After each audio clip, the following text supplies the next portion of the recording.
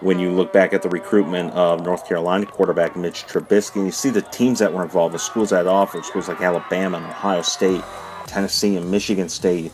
Looks like it was a pretty intense, closely watched recruitment, but the truth is Trubisky was overshadowed in that 2013 class. Just in the state of Ohio, there were 3 quarterbacks who were rated 4 stars. So he was the 4th highest rated quarterback in his class, in his state.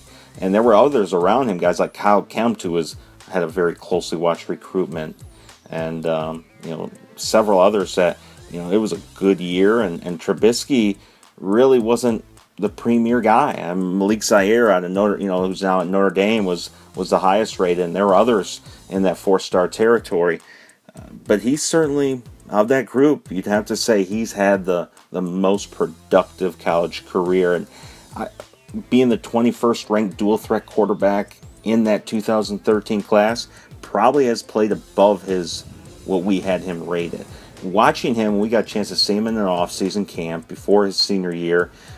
It wasn't always pretty. The ball did not always come off his hand in a spiral. His release point was varied. It was not consistent.